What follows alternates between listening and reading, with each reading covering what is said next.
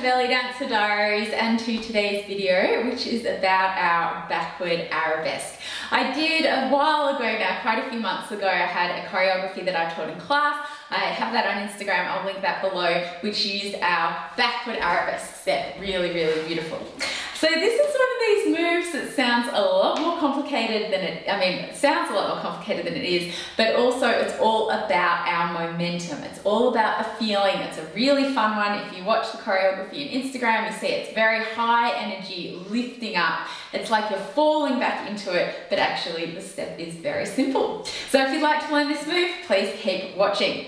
So what are we doing? Of course, as always, starting with our good posture. I'm going to show you from the side because I think that will be easier to see. First off, keeping our feet hip width apart, pelvis tucked in, chest up. From here, we're just stepping back, bouncing down, and then lifting up our leg. So our normal arabesque, we're coming out to the side and up, or out to the side and over, or turning as we arabesque. This one, instead of stepping forward, we're stepping back. That's why it's called back arabesque.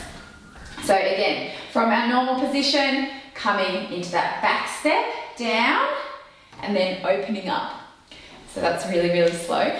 Make sure in this one you point your toe because it's very different if you're coming down and up versus down and up or limp foot. Not as nice.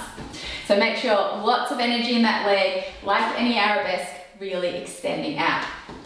The next most important thing in this one, as with all arabesques, is the arms. Arms, very simply, coming from here, opening like we're offering out. So little cross and then open. Little cross, then open. The timing as you put it together is you step back, little cross, and open as that leg comes out. So again, little cross and open.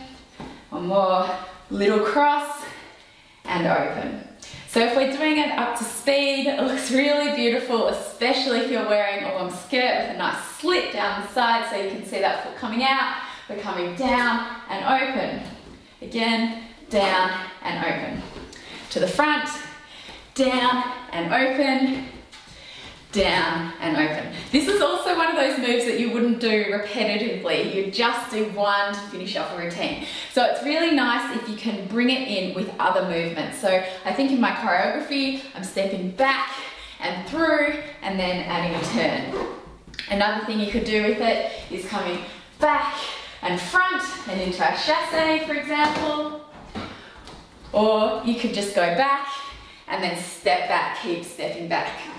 So I hope you like this move. If you have, make sure you give this video a thumbs up. Be sure to write in the comments how you go. Subscribe if you haven't already so you can be notified of when new videos are released.